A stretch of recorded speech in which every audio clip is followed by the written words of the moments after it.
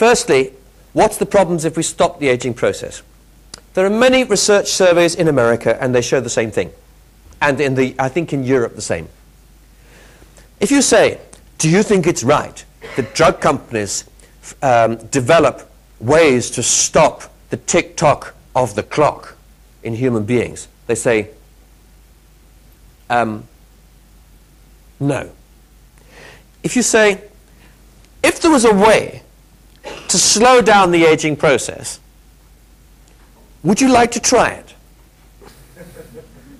And they say, yes, but just make sure you don't tell my neighbors about it. Okay? So the universal thought is we all want to live longer, healthy, active lives. So long as it's the Duracell effect. You know Duracell batteries, they stay full power and then they die, like that. What they don't want is that. Okay?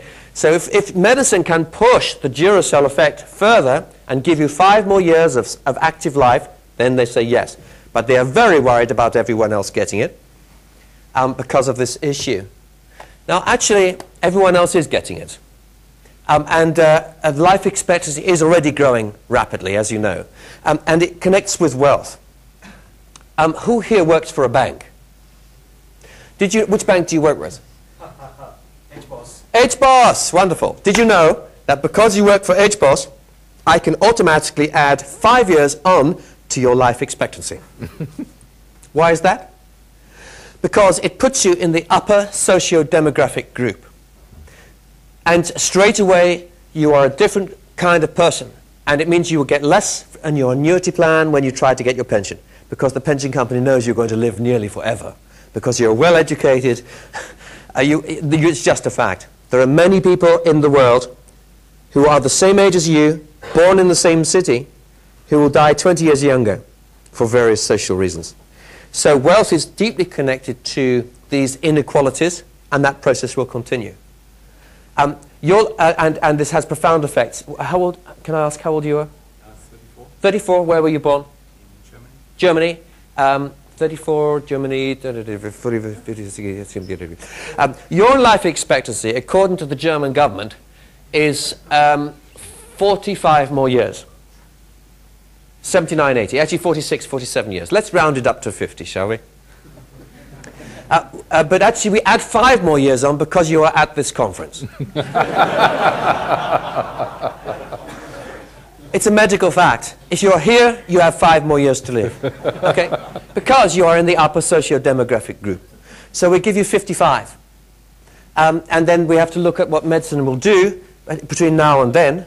And we know that innovation is doubling every 6 weeks. So we know that most of the innovation we see in science will happen in the last 3 years of your life.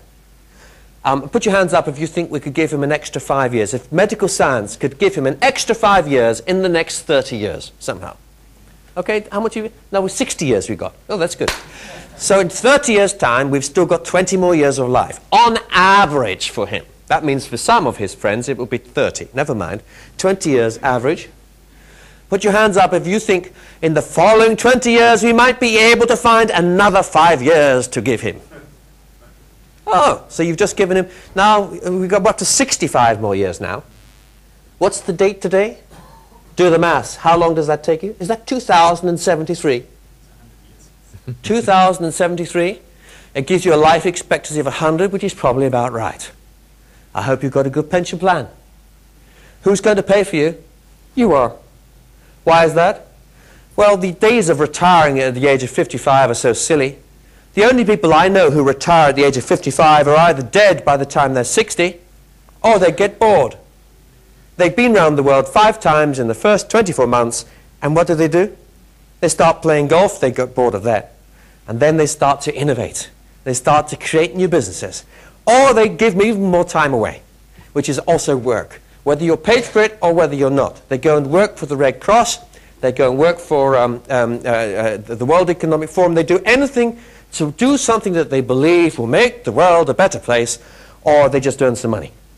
Do you have to do it full time at the age of 70? No, because he's got quite a lot of money already saved.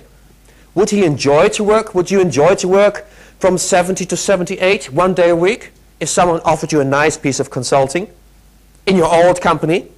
Maybe. Maybe yes. My grandmother worked as a doctor until she was 82. Why? Because she just loved it so much. She just did 1 day a week, and she played golf in the afternoons. So I'm just saying, be ready for a change. My grandmother was a sign of the future, a sign of a generation of people who actually enjoy what they do, and they will continue to raise income for themselves much longer than you imagine. Because, you see, you are 10 to 15 years younger than your parents were at the same age. Right? You're probably 20 to 25 years younger than your grandparents were at the same age. If you had a grandfather who stopped working when he was 60, then perhaps you will stop working fully when you are 85. And you say, I don't want to work that long. We'll get there. I think you probably will, because actually being retired is so boring.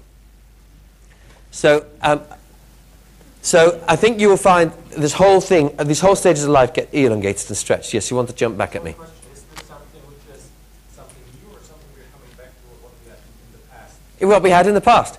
Because in the past we were really supposed to long life working. It wasn't something like 50, 60, 70. Well, in the past there was no retirement. Someone who worked the land would work the land until the day they died and live a very healthy life. The idea of retirement is a late 20th century idea which should be quickly buried just like it was before. But one of the issues which is raised by longevity is, of course, more and more the inequalities get worse. Yes. And therefore the potential for social unrest, political problems, terrorism, and all the rest of it gets much more magnified. Yeah.